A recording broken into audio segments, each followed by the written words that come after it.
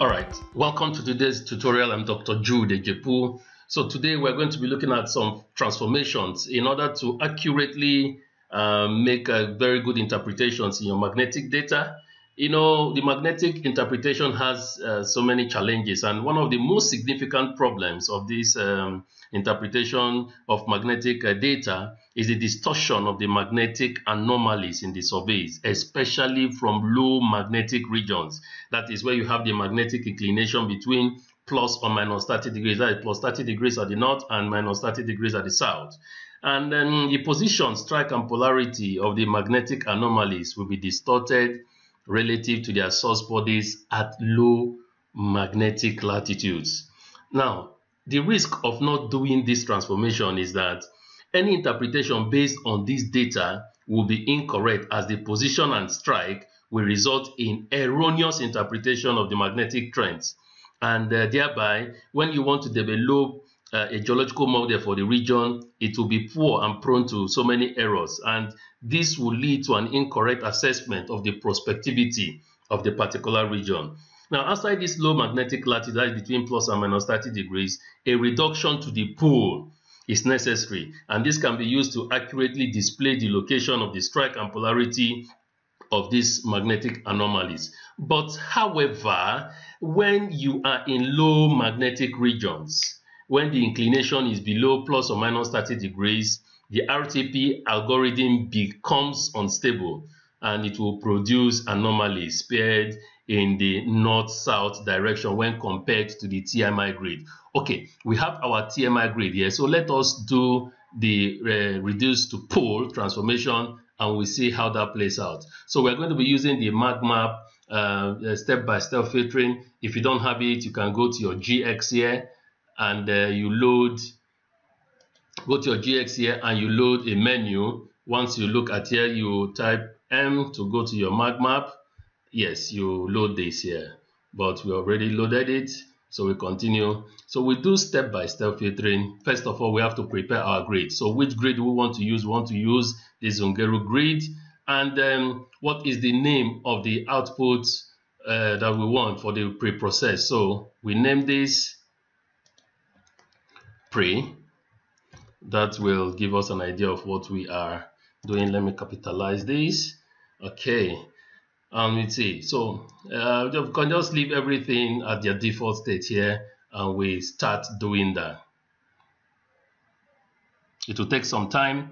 While it's taking, I will pause this video and we'll continue. All right, that is done now. This is our grid that we have pre-processed. So the next thing we're going to do is we're going to do the forward fast Fourier transformation, and we'll just leave this as it were here, and we click OK. So it would do a fast Fourier transformation of this particular grid. And the next thing to do, remember I said we are using the step-by-step filtering. You can use the MagMap one-step filtering, but for now we are going to be using this. So the next stage is to define the filters. Now we have to choose a control file name. It will ask us to override this. You can say yes.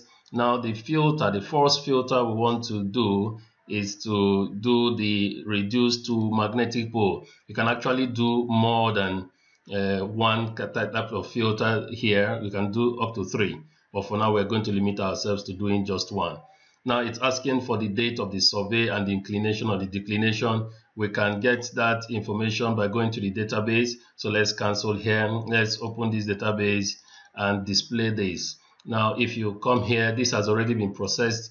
The subsequent video described how to do this IGRF to get this data, but I will do just a short video to show how you just do an IGRF. So you come here, and if you just click on this place and right click and show statistics, you will look at the mean value of the inclination, which is 4.2 here. Okay, let's do same for the declination. Now the declination is minus 2.1. That's the mean value. So we'll use these values to compute to define our filters. So we'll go back to choosing this and we say yes. So we are using reduced to magnetic pole. The year this survey was flown was in 2007 and July 31st of 2007. Now the inclination we computed to be minus 4.2, while the declination we computed to be minus 2.1. Like I said, this is outside that range of values that we gave. So we are in a low magnetic region here. So we'll have that particular challenge using the reduced to pole transformation here. So we click on OK. This has accurately defined the filter that we want to use. So we'll go to the last step by applying this filter. Now the input transform file is already given. So what is the name of the output that we want? We want it to be Zungeru, and want it to be the reduced to pole. Let's remember that this is the Zungeru TMI data that we are using. So okay, we can just leave this blank and we say Zungeru, this is the reference original file. So we'll click on OK. So this will perform the reduce to pole transformation. I will pause this video while it does that. Okay, now that is done. Like I said, you will see this particular this north to south particular challenge that we are having. This enforcing this north to south direction that we are having here. Especially look at this region, we have that challenge. This the anomalies is smeared along this north to south direction. We'll look at it here. All these places have got these challenges. So that is part of the problems that is inherent in doing this in low magnetic region. But still, we can still play around with it and see if we can use the amplitude inclination correction.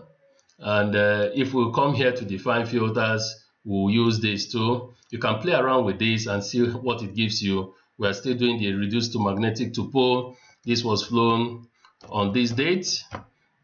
Now the amplitude correction inclination, if you can play with several numbers, by default it is plus or minus 20 degrees depending on where you are. So if you leave it blank, it will apply that. But let's give it a value of 50 and see. That is the amplitude inclination correction that we want to apply, and let's see how it compares to this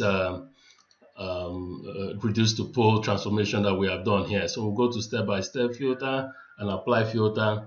Now this name will now be Zungeru RTP, and we apply the amplitude inclination correction. So we'll have it, and let's see how it compares to the first transformation we made. So I think that is done. Let us see Windows tile vertically. Let's see how this plays out. Let's remove this. Okay. All right. Let's compare how all this looks like. We tile vertically. We'll click here and see. Okay. Now, so this is how these things compare. You see that this particular north-south smearing is actually reduced here.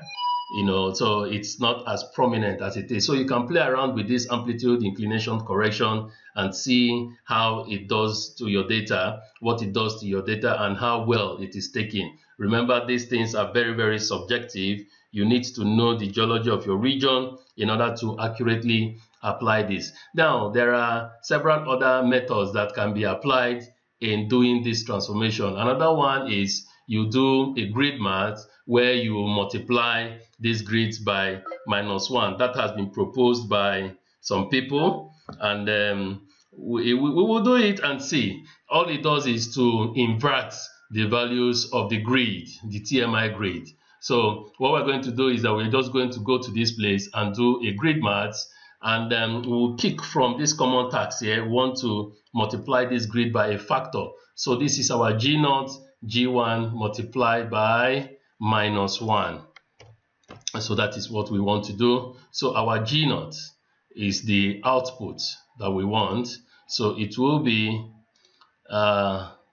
Zungeru, let's call that maths, and or let's just use inverted IMV, and then the G1 the thing we want to apply to is this particular one. So we click on OK, and that should give us that particular. So some people argue that you can just do that and invert the grid by multiplying by -1. Some people argue that it saves a lot of geophysical wizardry, and how far the north-south of the magnetic equator does. It does not hold good for this, though it will obviously depend on the size of the body and the error that you are willing to accept for this. So let us take a look at them and see how it compares to what we are having here. So we'll look at this and go to this place. Now let's use this tool to actually see how we are going to look at the values of this. So the first grid that we're going to load is the Zungeru grid. Next we load the Zungeru RTP, we load the AI, and we load the INV. So we're going to look at the point values that we have in all this. So if we click on any part of this map, we'll see all these values showing us. So this map is kind of integrated, and any value you point actually points to a particular value in all the maps. So what we have here is that we have this 46 nano Teslas for the Zungeru grid. For the RTP, this is the value. For the amplitude inclination correction, this is the value. And for the inverse, this is the value that we have. We see that when we apply this amplitude inclination correction, we have the value very close to what we have in the original grid file. The Zungeru RTP is quite different. Now let's us check another place. Let's look at this anomaly that is here, that is striking. Now look at, for the original grid, we have -124. For the RTP, we have 190. For the amplitude inclination correction, we have 165. And for the inverted inversion that we made in the original grid, we have 124. So it all boils down to what you want to do.